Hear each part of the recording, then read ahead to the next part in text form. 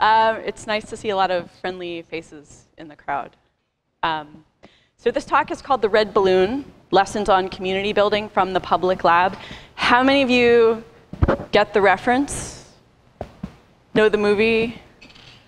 Oh, you have to see this movie. Oh, I see a hand. It's a really, really lovely French film about a little boy and his giant red balloon. And I'll come back to that later in the talk, but it's worth seeing. I'm Dana Bauer. I have a background in geography and science, and I've worked as a science writer, a cartographer, a data visualizer, a developer, a teacher, and a community builder. So basically that just means I don't like to get bored. My current job is as a developer and community advocate at Rackspace, contributing to the open cloud, but primarily supporting open source software projects and open communities. So what do we mean by open communities? This is a discussion that I've had with some of my colleagues, so I thought that I'd try to explain that by an example. I'm going to talk today about one particular open community that I really admire and that I've been working with for the past year. It's called the Public Laboratory for Open Technology and Science, the Public Lab for short. They develop and apply open source tools for environmental exploration and investigation. The group was formed in response to the media blackout after the big BP oil spill in the Gulf. Does everyone remember that? I hope we all remember that. It was a no-fly zone, and so the Public Lab, back then it was called Grassroots Mapping, worked with a lot of community groups, including a lot of fishermen, to fly kites, fly balloons with cameras attached to them so that they could really gauge the extent of the oil spill. And as a group, they collected almost 700,000 images. And today, a lot of those have now been incorporated into Google Earth. And they did it with really simple tools and techniques. You can see here, the kite has a camera attached to it, and they're just out in a little boat in the Gulf. So the Public Lab really focuses on inexpensive, do-it-yourself techniques. And their primary mission is to help scientists, researchers, community groups, technologists, non-technical people be able to collect data about their own environments in a very low-cost way. And the Public Lab does this in a really hands-on way. They have a small staff, but they also engage a lot of volunteers to do hands-on work with different community groups, primarily in urban areas, but also in some rural areas as well. So the tools are, they're kind of a range of tools, from very, very low-tech paper maps. I'm a big fan of paper maps, being a cartographer, to some more advanced experimental tools. And really, this group is working at an interesting intersection of open technology, open government, and public data collection. And a big part of their mission is to provide complete transparency in their data collection and data publishing process. So they're really very much a part of the open data movement as well. And even though they're engaging a lot of community groups, there are multiple points of entry for people who are very technical, researchers at universities, and people who are not technical at all. And the group has workshops and hands-on events and experimental tools in multiple cities throughout the country, throughout the United States, and in fact, throughout the world. Some of their first few workshops and events were held in Lima, Peru, where they worked with school kids to map communities on the outskirts of the city. So today, I just wanted to talk to you a little bit about what makes this particular community tick and what I love about it. And I hope by the end, you really see some value in the way this organization operates, and perhaps take some of these tips and processes home to your own communities and think about how people in your group, how you can motivate them and get them to contribute. So first of all, it's a totally open community of contributors. I think probably the biggest feeling that I came away with when I first joined them was you are invited, which also happens to be the name of one of my favorite songs. Is anyone familiar with the DC post-punk? Yes! And they're a completely welcoming group. There are very few barriers to entry. They're really just looking for people who are curious, enthusiastic, have a deep connection to a particular place, have identified some kind of issue that they want to collect data about, or map or chart, and a real passion for sharing the results of whatever data collection or experiment they run. So instead of conferences, this group has barn raisings, and this is a concept that I absolutely love. They're very much a part of the maker movement. And so during these barn raisings, there are some talks about the latest experiments, the latest Kickstarter project, different community groups they're working with. But they spend a lot of time getting folks making their tools better, contributing to some of their open source software projects, eating really good food, and boat rides every afternoon. And these barn raisings take place in Louisiana, where the group is still doing a lot of work with environmental groups and community groups.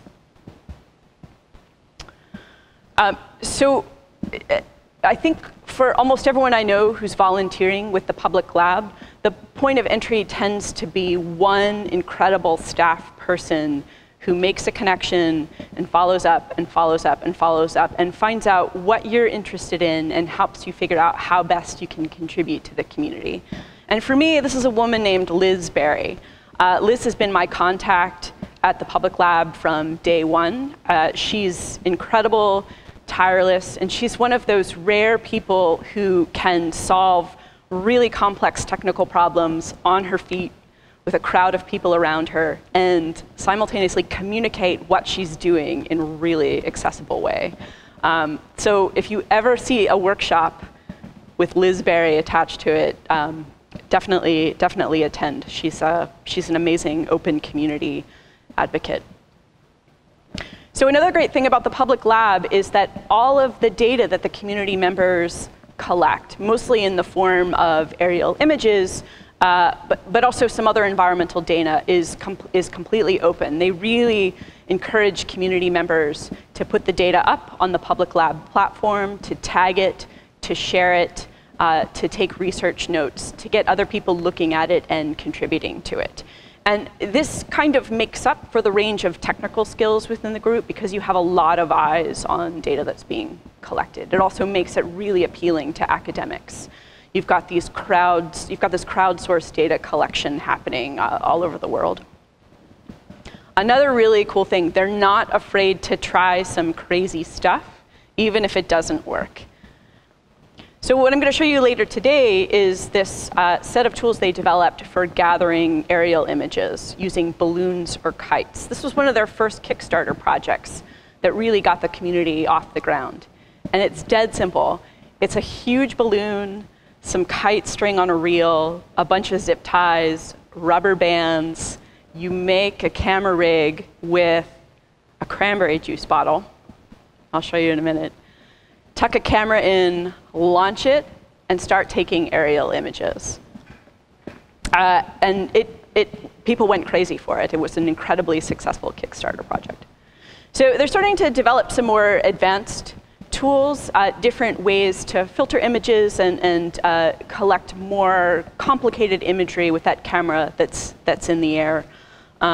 They work with a lot of environmental groups, as I said before, but also small farmers who might be interested in gathering data about vegetation on their property.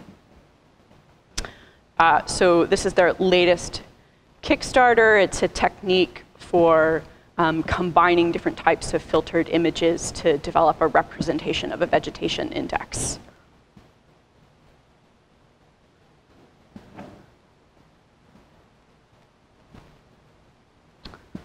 They have a web app for this that's a Flask project, and they're looking for contributors. I'll get back to that too. Another great thing about this community, they work really hard to develop chapters all over the world. Many of you who are familiar with the Boston Python workshop, you know that Jessica McKellar and Ashish Leroy have worked really hard to spread that model city to city to city with a lot of hands-on work, personal visits, and they've been ambassadors for their own project. The same kind of thing happens in the public lab. They really try to identify people in different cities or communities who might step up, own a project, lead a workshop, and provide a lot of support for them. And each city has a different kind of focus or flavor. So in Philly, we're not doing a ton of work with environmental monitoring right now. We're a very new chapter in the public lab community, so we're doing a lot of hands-on workshops and just getting people familiar with what the public lab is. This is a workshop that we taught along the Delaware River in Philadelphia. We had teachers, geographers, lawyers, developers, artists, you name it. My favorite was this woman who's a software engineer for a financial firm.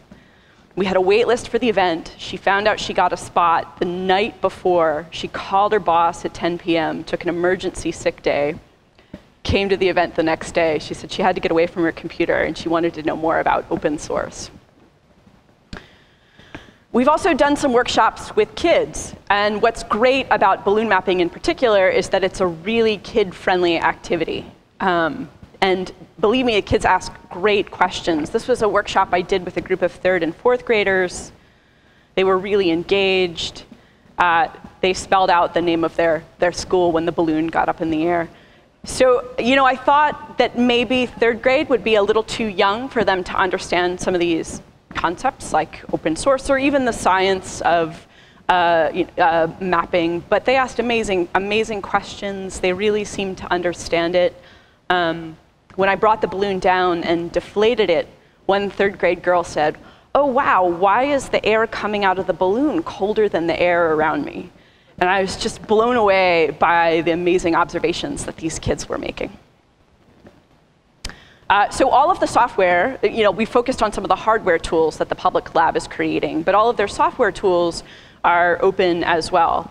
And some of these tools that they've made for combining images and processing them they have one that's a web-based tool where you can upload images and derive that vegetation index or representation of that vegetation index. It's a Flask app. They also have a command line Python tool for that.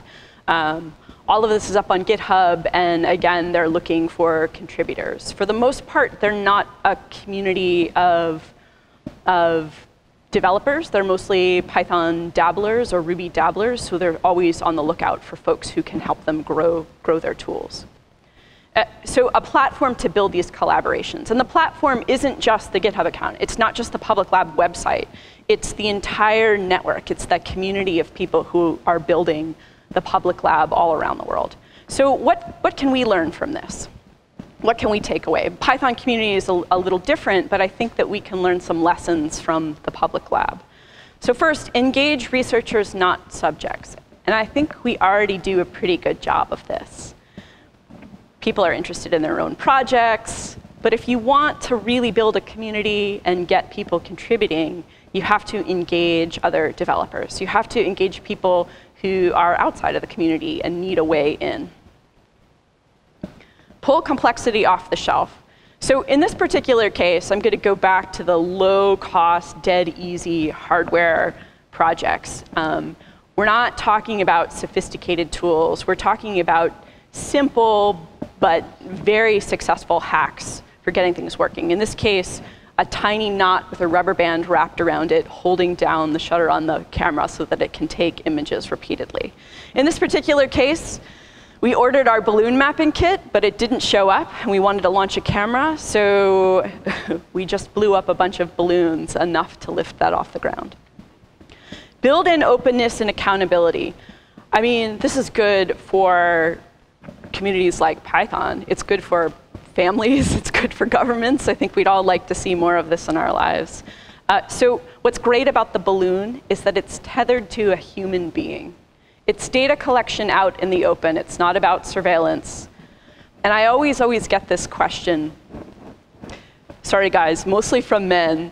Hey, that balloon's really cool, and you're taking images, but why not a drone? Let's go with a drone. Like, let's have total control over this image taking and be able to fly it in and out of places. And and that's cool. I guess the technology is kind of interesting, but there's the taco copter.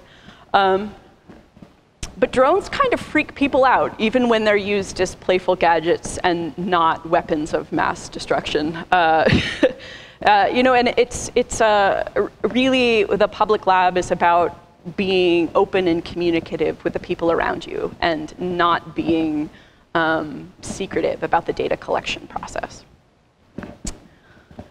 So create collaborative workflows. Public lab does this really well. They train people coming into the community how to take images, collect data, get it up on their various platforms so other folks can look at it. When you take the aerial images from your camera and upload them to a public lab tool, they have other open source tools that let you stitch them together collaboratively so that you could make a map, output it in any number of formats, or use it to contribute to something like OpenStreetMap. All of the projects are on the public lab site, and they encourage folks to write research notes as well. Some of these are very, very technical. And some of them are really simple notes like, oh, I have to remember to keep the cap on the helium canister, because it would be bad if I kicked it over. Or, oh, I created this really cool reel for holding the kite string so I don't have to burn my hands when the rope pulls out. So all of this is shared here. And they're really on top of maintaining the archives of data that folks are storing on their site.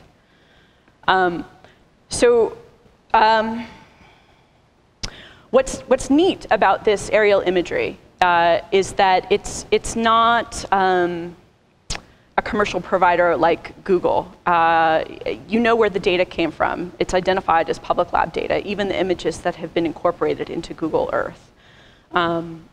It's the community owns it and can do anything with it. Everybody owns it. It's not just something that Google has created. And so in this way, the public data archives enable transparency and accountability.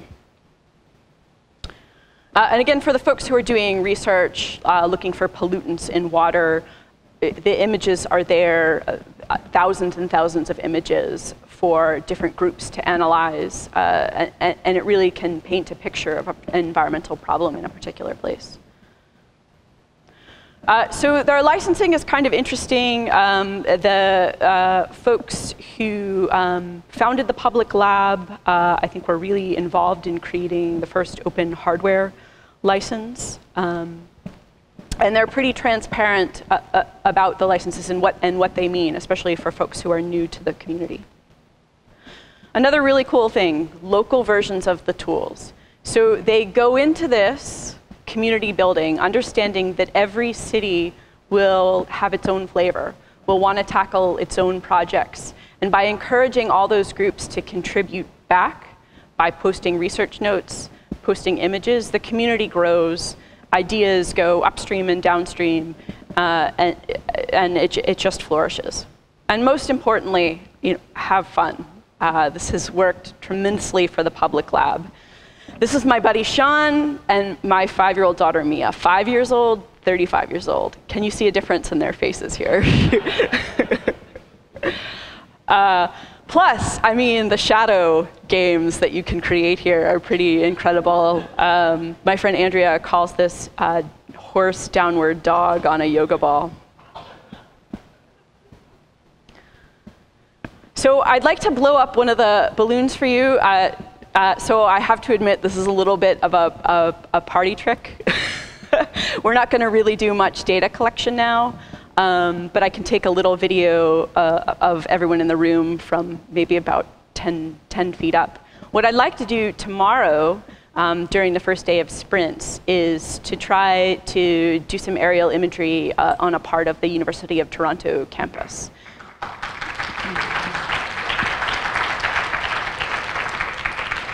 I think there are already some public lab folks here in Toronto, but this is another way to contribute to the Toronto community and to get some of you started as public lab contributors. And plus, it'll be a lot of fun. So, you ready? All right. This is actually more nerve-wracking than live coding in front of a group, so we're gonna do this. So this is the balloon. It's really big. You want to feel it? It's pretty.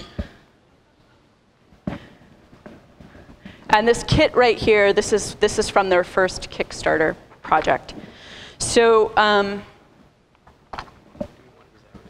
yeah.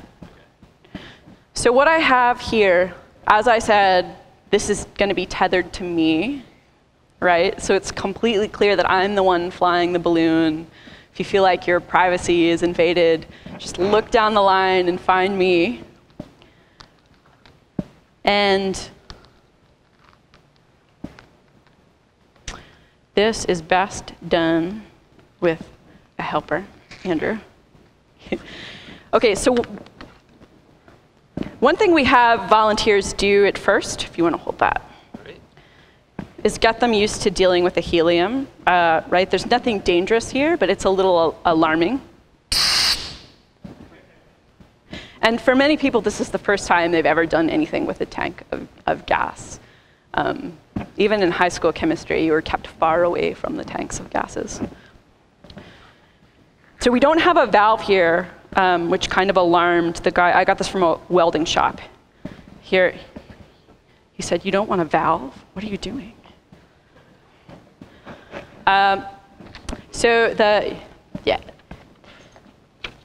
So the public lab folks were really thoughtful when they put this kit together. They included all kinds of zip ties and rubber bands. Do you want to fasten that?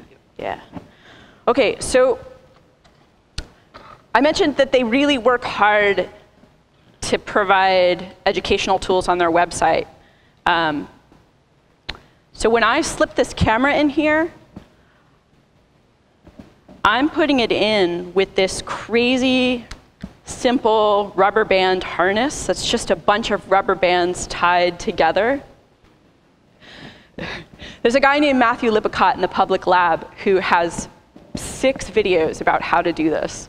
I watch them over and over and over and over and over and over again, try to figure out how to do this. And I finally met Matthew Lippincott when I traveled to Portland.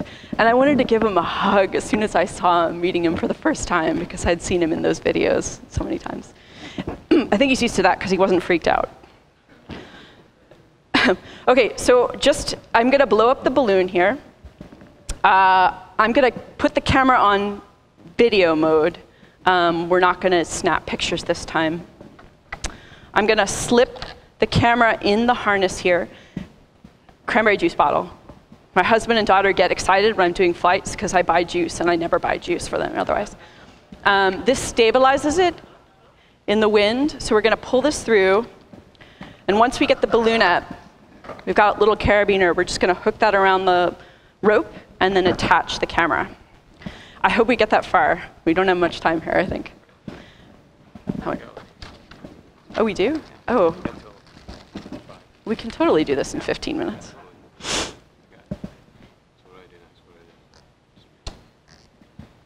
So let's just turn this around because the balloon's going to be big. Yeah, and I'll wiggle it off.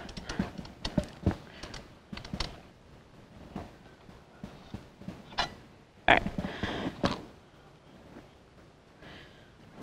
Ready? Okay, so when I blow this up, I'm going to tuck them together, and we need one more zip tie. Yeah, there. Okay. So this gets up to 5.5 feet in diameter.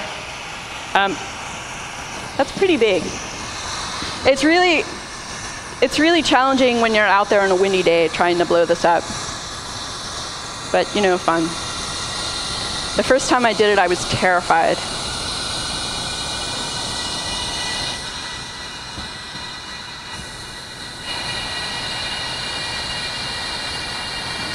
So it really depends on your load, obviously. If you remember the picture where they were using 2 cameras with different filters, obviously they'll need a bigger balloon. We've got a tiny camera here, and there's no wind. We're inside. So I need you to put your hand on top of it and hold it down. Yeah.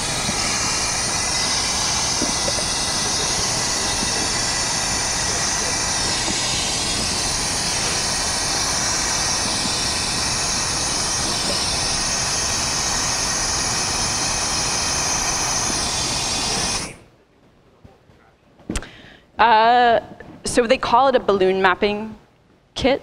They have other kits if you want to do kite mapping. What do you think? Good? Are you guys feeling inspired? All right. I don't want to alarm anyone.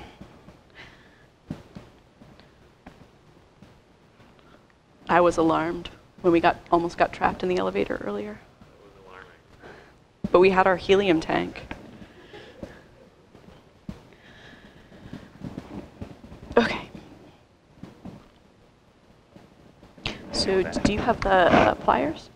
All right, great. So the kit is just under $100. No one's making any money, like most open source communities. Yeah. Oh, great. Thanks. Okay.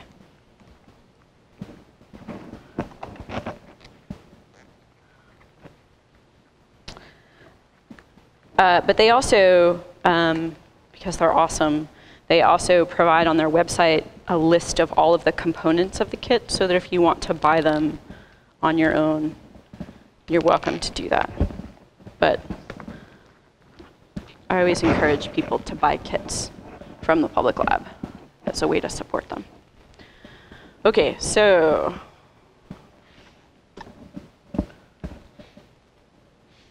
feel free to ask questions.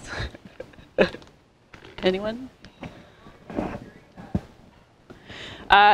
So the loop, I put the end of the balloon through a loop, a ring, and through a series of, oh, okay, so I see my first mistake here. This won't be a problem because we're in this room. But stuff like this sometimes happens outside and you have to redo it. I got my loop caught inside the trap there. I'll just point out all of my mistakes. So is this going to carry the camera? So this will carry the camera. Let's, go ahead.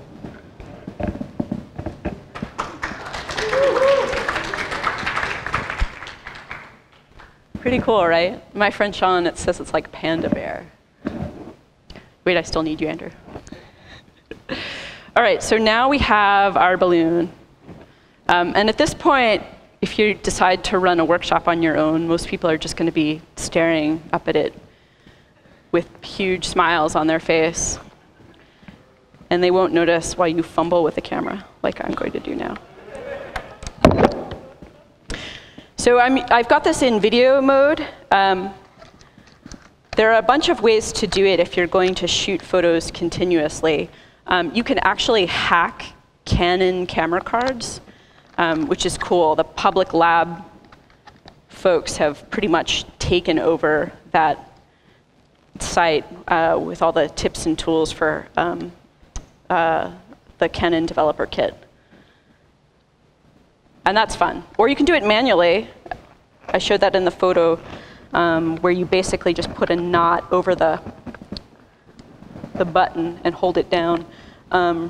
Either way, you get lots of really fabulous images of your face while you're doing this.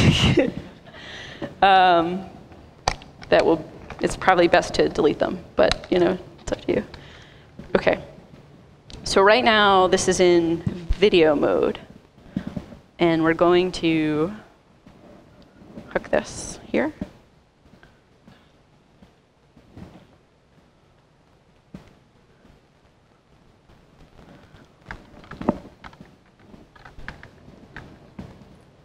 How strongly is it pulling up, Andrew? It's enough to carry the camera. It feels like that. Yeah, it depends on weather conditions, size of your camera. I was really lucky. Andrew was supportive from day one. That's all I'm going to say. Okay. Some people knot this, and sometimes I use crazy glue, depending on how I'm feeling, and whether the camera is mine or not. That's terrible.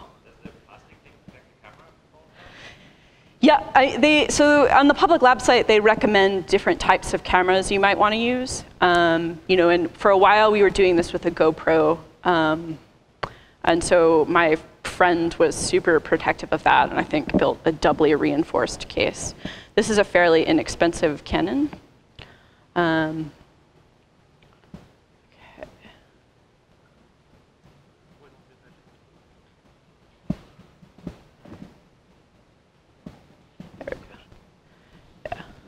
There are a couple ways you can do it. You can attach it to the loop, or you can have it down. Sometimes you get better images if it's farther away from the balloon. It's all about experimenting. Okay, so we're taking a little video, and it's mostly getting me. I'm just going to walk it around. So feel free to look up and say hi.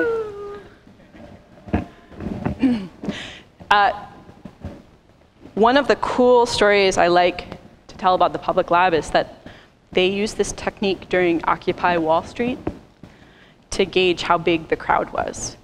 They did it in, I was just talking about transparency. They did it in a little bit of a sneaky way. They had multiple groups carrying balloons. Only one had the camera, and they just raised it a little higher. But that was one way they could really get a sense of how many people were out there on a given day. In Philly, we just got a grant for a small project where we're looking at how people use open spaces in parks and plazas. There are lots of summer events going on right now, so we're going to launch a balloon early in the morning and then look at how people filter into the event, where they go, where they congregate, when they leave, and we're pretty excited about that. It's like a William White style project with modern tools. Smile. So when I did this workshop with the kids, I got just the best images of them looking up, but adults too. Does anyone have any other questions? It's in video mode right now.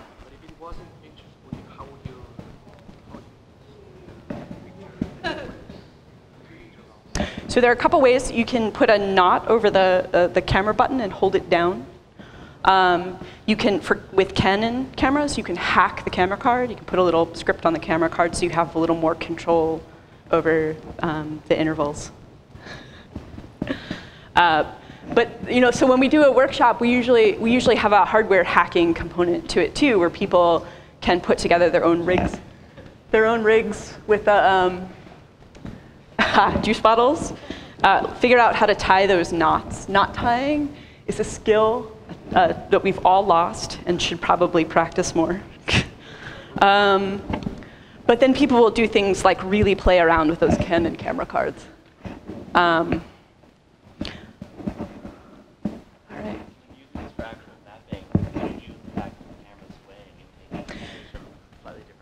That's a great question. So so they've created a web app called Map Knitter. You can suck in all of those images, and you've got a base layer from Google Earth. I think you can choose another option too.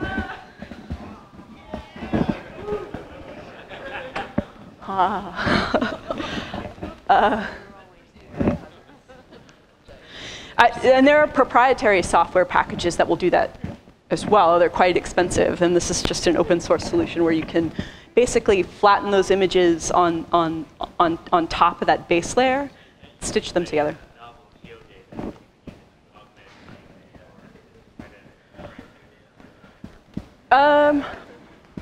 You're geo-rectifying. So I mean, it is spatial data. when you export it from the system.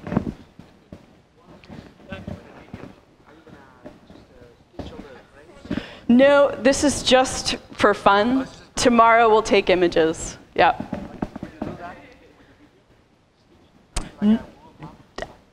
Probably not for this. I suppose that if I were taking images, but if I were doing a room, I would probably use something like Photoshop to stitch the images together, or an open source version of that. Thank you. All right. Yes.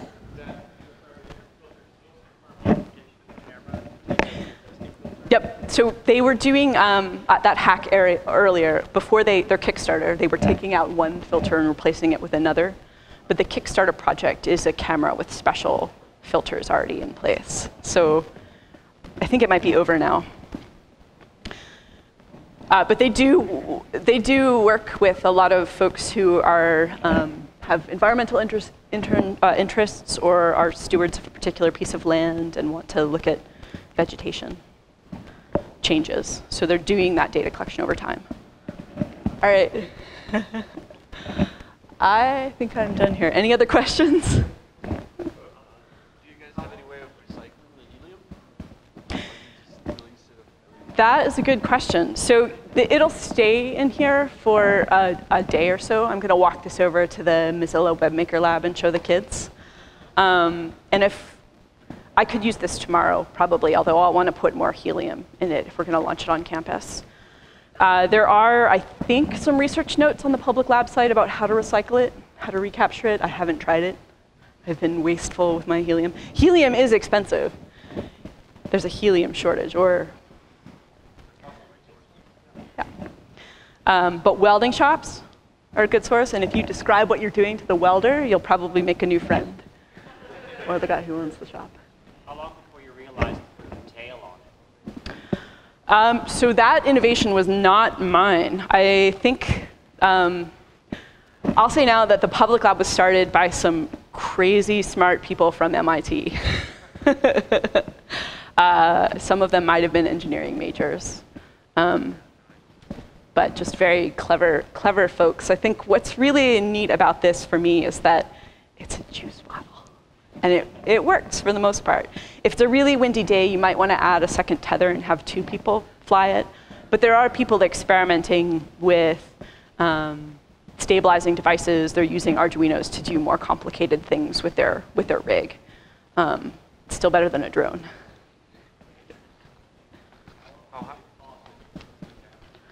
I have not had that happen to me, but there's always a first. I hope it's not today. Okay. How high can you go? Like, there's a limit on how high you're allowed to go, right? Sure. So that's what I have to. I am not quite familiar with Canadian laws, so I'll have to investigate that for tomorrow. It can go up about 400 feet in the States. That's a limit. You also have to be really mindful of the airports around you. You have to be 5 miles from an airport. It's always a good idea to let police know. If you're in a park rangers know what you're doing. If you're in Texas, maybe you don't want to do it at all. Sorry. But that means very high at all. You still get very distorted images, right? Yeah. So, I mean, if you look at the projects on the public lab site, the stitched maps are not perfect. So people gather a lot of images. They tend to do it from a fairly low altitude. And it depends on what your objective is. If you're looking for a suspicious plume in a river, you don't have to have a perfect set of stitched images. And quite often it's just collecting hundreds and hundreds and hundreds of images and then looking at it over time. It can really get at the nature of the problem or paint a picture for you without having a perfectly undistorted image. We get to see the video? Yeah. Later, I don't have the right cable for the camera.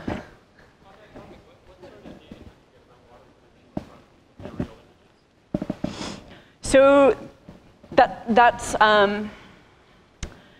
a good question. I'm not that familiar with the folks who are doing that kind of work within the public lab, but I've seen in the Gowanus Canal in Brooklyn, there are a lot of people looking at pollutants going into the river. So they're out there during key times of the day when they think there might be something released from a facility along the canal. And from above, you can see white plumes in the river, and you know, there are different techniques for kind of looking at what's happening there. That might be a good application for public labs in Toronto. One beaches, water quality varies, the city posts water quality ratings. Yeah, definitely. It's my dad does a lot of work with stream restoration in suburban areas, and there are some big companies along certain streams that are dumping stuff. In that case, would be really hard to fly the balloon because it's a wooded area. But something like the Gowanus Canal, or perhaps this beach you're talking about, where it's fairly open. Toronto also has several rivers, and in the couple of generations, the Don River, for example. So anyone else in Toronto, when you go swimming in that, but my grandparents did. They swam Don River regularly. It sounds like maybe it would be equivalent to swimming in the Schuylkill in Philadelphia, something no one should ever do. Any other questions?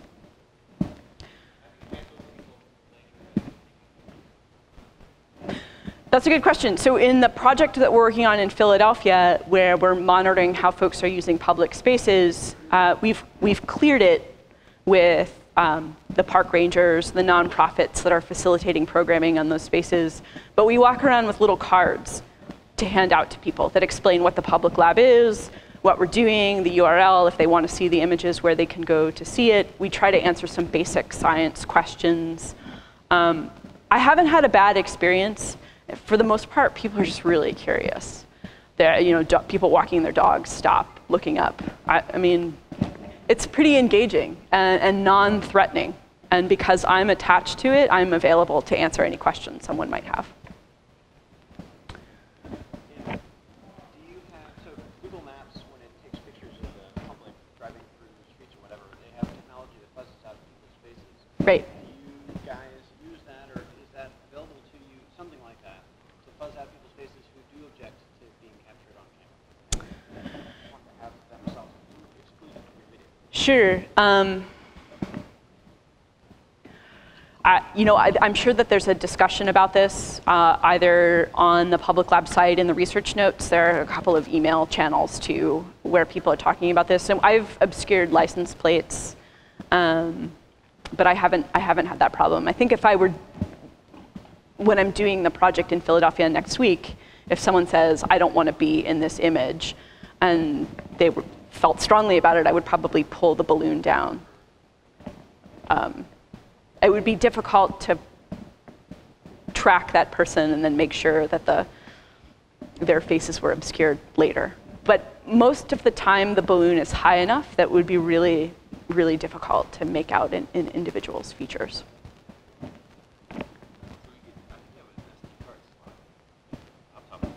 Oh, you took it out? Sure. Yeah, let's see what we got. No guarantees. No guarantees here. Yeah, you might all feel slightly ill after this, so yeah. He wants to hold the balloon. Look.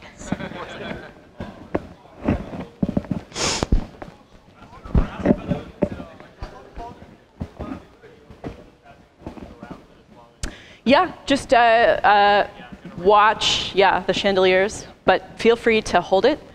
It gets bigger than this, quite a bit bigger, but you can feel the tug here.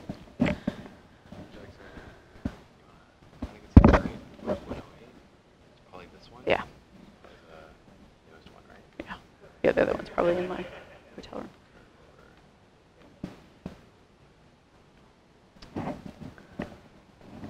So what do we got?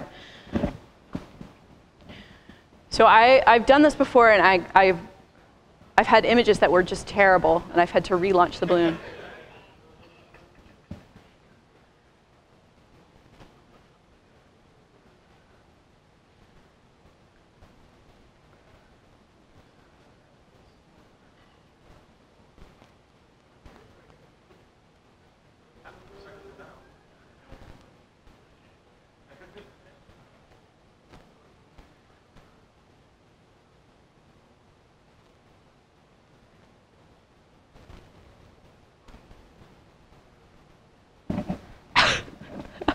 Sorry.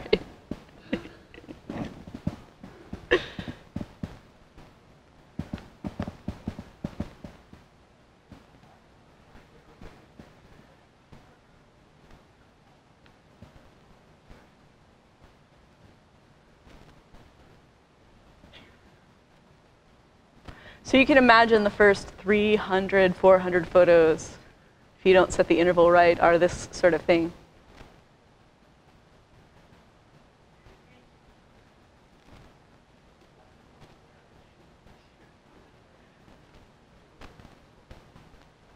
So one of the fun things about doing this workshop with kids is that when you send it up,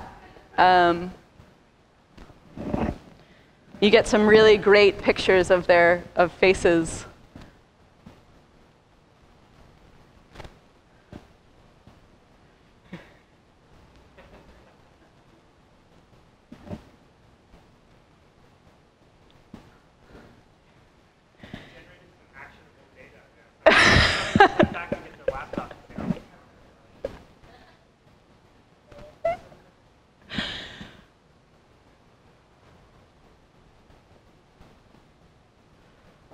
So this is going to be a lot of me and a lot of twirling.